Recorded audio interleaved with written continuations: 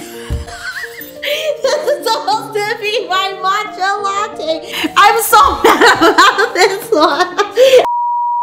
Okay, so because last time we kind of talked about Vivienne's film camera, I want to give you guys an update because we actually got our scans back in. They're not great, but it's good to see and learn. So this is the first roll, the test roll. This was like a Fuji, I think C200 film. We were shooting the Chinatown Parade. Look at that doggy. But I actually get some of this, like, you know, in focus. I got her expression. I thought that was cool. Not this one though. It looks very vintage. It's like this nice little like greenish tint vibe to it. I think it's also the scans. Focus. Okay, it's getting the, okay, they're also moving. I'm also kind of learning how like the whole shutter thing, because the camera I have is like aperture priority, so it's definitely tougher. This isn't focus. Look, I got this baby's face. I just like how like a lot of the photos that I took with your Contax T2, I didn't even know how to use it, and all my photos came out sharp. It's because I framed it up for you and I told you how to do it. This is a great shot. This is a nice one. Look at the baby. It almost looks like, you know, when our parents like show us these photos of us when we're kids, you know, when they're like walking around. What is that? I think it has that like really nice vibe. Ooh, that's nice. I got the man. I like that. I like this one. This is one of my favorites. It's blurry, but it shows like the confetti and the action of the ladies waving the flags. And this one,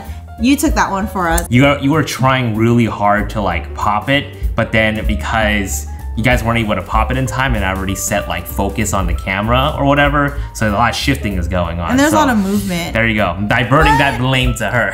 But I like it. But it looks really good. It looks really cool. Oh, there's me. Blurry. And I don't know what this is.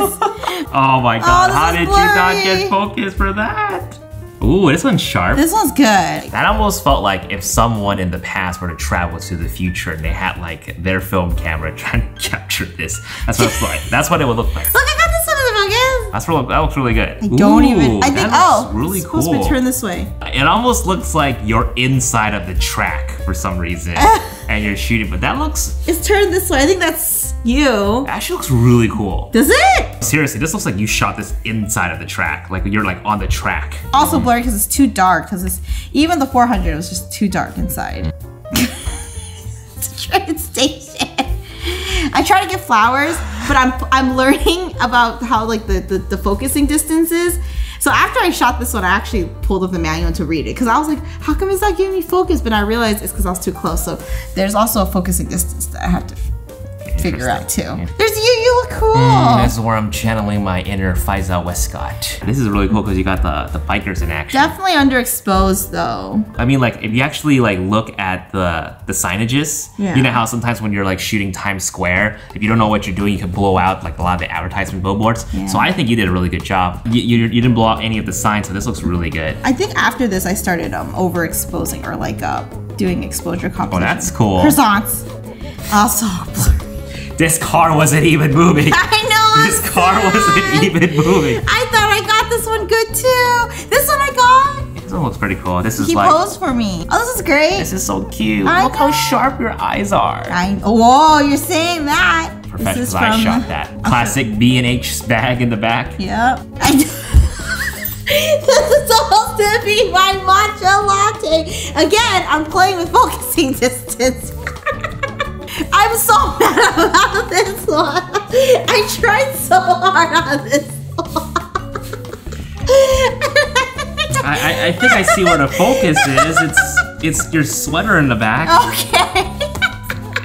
Okay. See, you cut off there's my the head. tortilla blanket in full action. My tortilla blanket. So what happened was there's these like little brackets inside of the camera that tells you what the framing is, but they also show you something a little bit wider for whatever reason. So I just figured, oh, I'm capturing everything, but in reality, you had to frame it inside of the frame, so I cut her head off, you know. Oh, this one's when we went outside. This looks really cool. I posed you. You look cool. There's me. I love this one. So sharp. Look at that. I know. Ooh. This is cute.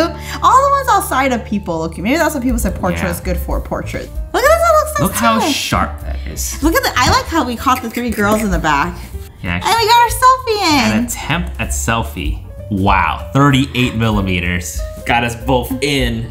38. That's it. So tune in again for the saga of Vivienne learning more about film cameras. So she's getting really into it. I think that's pretty much it, and we'll see you guys in the next vlog. Thanks. Bye.